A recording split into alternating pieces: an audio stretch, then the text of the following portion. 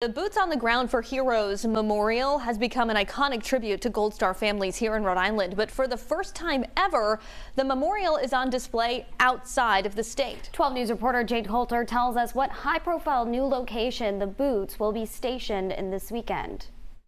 Behind me, more than 7,000 boots are laid out on the field here at Gillette Stadium to honor those who gave their lives in the War on Terror.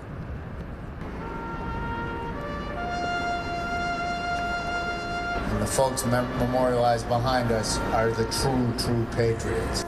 Nearly the entire field at Gillette Stadium is now covered with boots memorializing servicemen and women killed in the War on Terror. Without the military and what they do, protecting our freedom, protecting American values of democracy, there would be no tailgates here on a Sunday afternoon. Gold Star families being presented with roses to place in the boots representing their fallen loved ones. Brian was on his second tour in Iraq when he was killed on April 2nd, 2006. Lynn St. Germain Lund has visited her son's symbolic boot every year since the Boots on the Ground for Heroes Memorial was launched. She says the memorial being held at Gillette Stadium this year adds a whole new depth to the experience. When it was at Roger Williams Park, when it was at Fort Adams, it's pretty overwhelming seeing the boots there. Coming in here and seeing how the stadium kind of envelops it and, and kind of gives it a nice hug is also heartwarming to see it and to be able to experience it.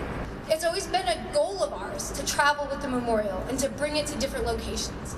And what more iconic location than Gillette Stadium, something that's so important to all of New England.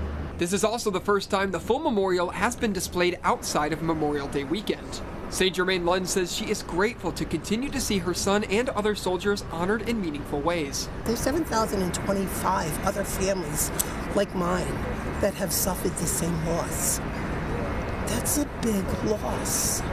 And I think the fact that we continue to remind people and we tell people and we shove it in their face, so to speak, they need to know that. They need to know that the freedoms that they enjoy every day really are not free.